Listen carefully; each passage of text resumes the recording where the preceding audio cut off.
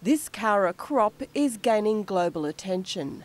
Potential to grow food and protect land gives perennial wheat universal appeal. Benefits to the environment from growing a perennial species, so it tends to help in reducing the soil degradation from salinity and acidification and erosion, and then some economic benefits for the farmer. Savings on sowing are projected, with some trial lines productive for 3 to 4 years. If the crop can feed animals and grow grain for human consumption, farmers can better manage risk in changing seasons and markets. Here, the top 6 lines are tested for grain and graze options to ensure production benchmarks are met. Perennial cereals need to produce a grain yield of at least 40% of annual wheats, and then make up for that shortfall in grain yield with extra dry matter production. While initial results show these lines can deliver, development of a new crop takes time. Global efforts are helping to drive the process, with seed from Cowra now trialled in the US,